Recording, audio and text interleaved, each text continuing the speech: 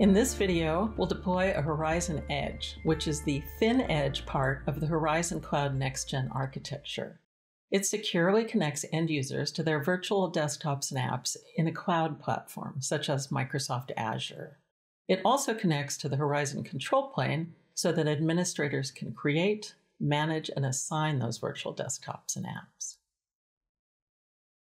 Now, there are a lot of prerequisites that need to be met and preparatory tasks that need to be done before you can deploy one of these puppies.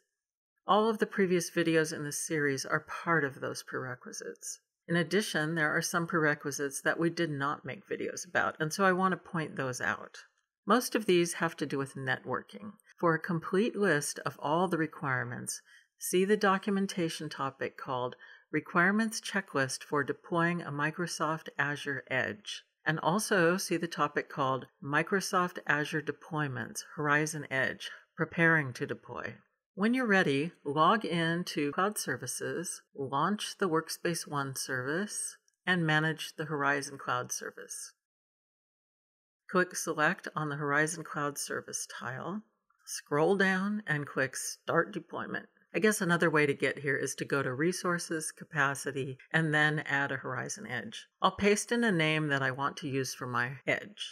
This stands for Tech Marketing, Horizon Cloud, Next-Gen, US East, and my domain. Click Next. For Azure subscription, I'll add new, and then I'm going to go to the Azure portal because I want to name it after my subscription.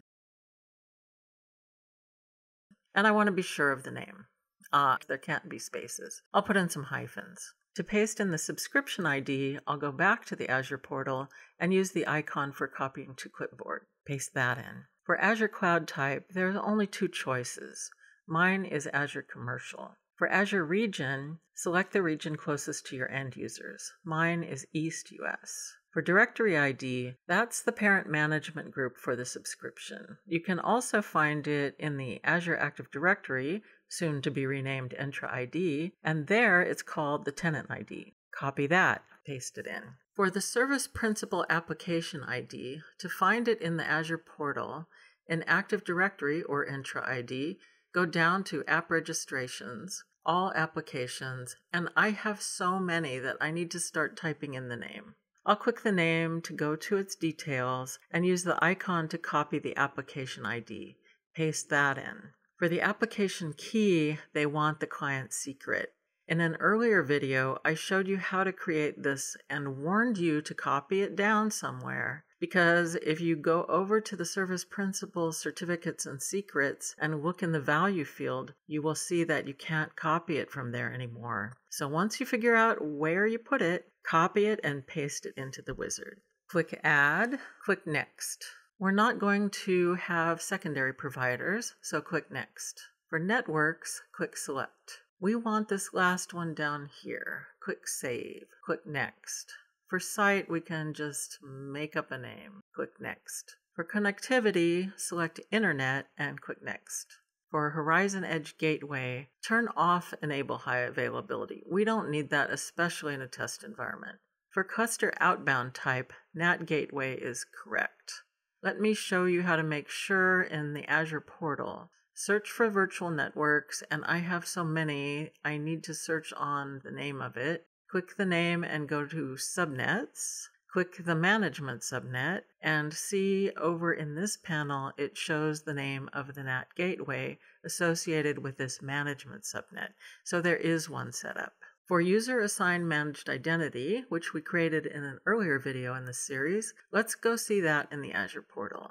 Search for Managed Identities, and it's this one. If we check its Azure role assignments, we can verify that we have the Network Contributor role at the scope of the resource group for the VNet, and the Managed Identity Operator role at the scope of the subscription. Okay, so we'll select that one in the wizard. In the networking section, we've got to select the network again and select the management subnet. For Service CIDR, I'll just enter the same thing as shown in the example. And for Pod CIDR, I'll enter the same thing as shown in the example. These are internal IPs. For AKS cluster, I'll use the default name they gave it, which is named after the edge name I gave it. For Edge Services FQDN, I'll enter the name I decided to give it. Yes, we want to use SSO, which I showed you how to configure in an earlier video. Select the name of the SSO configuration, click Deploy, and cross your fingers. Deployment of the Edge Gateway has started. Click Next. On to the Unified Access Gateway. For access type, we want external access over the Internet. Public IP is enabled, but we don't know what the IP is yet. For gateway VMs, enter the name that you are planning to use for the load balancer. This needs to have been set up in advance because you also need to have a certificate that goes with that name. It can be in PEM or PFX format. My IT guy got that for me. I'll browse to and select it. For VM model and number of VMs, the default is fine. For virtual network, you have to select the VNet once again. And now you also need to select each of the subnets, VM, management, and DMZ. We're not using a proxy. Click Save. And the deployment is in progress and will take about 20 minutes. Okay, we can go check the progress on the Resources Capacity page. The Unified Access Gateway deployment is done and dusted. We'll refresh it.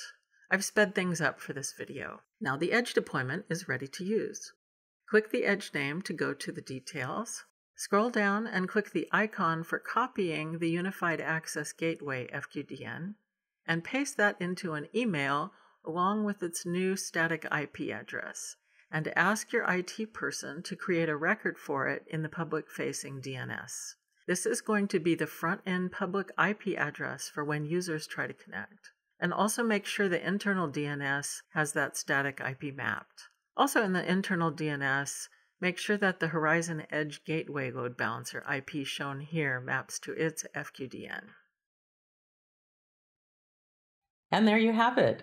With everything set up, you can now start creating some virtual apps and desktops and assigning them to end users. For more Horizon Cloud technical resources, be sure to visit techzone.omnissa.com.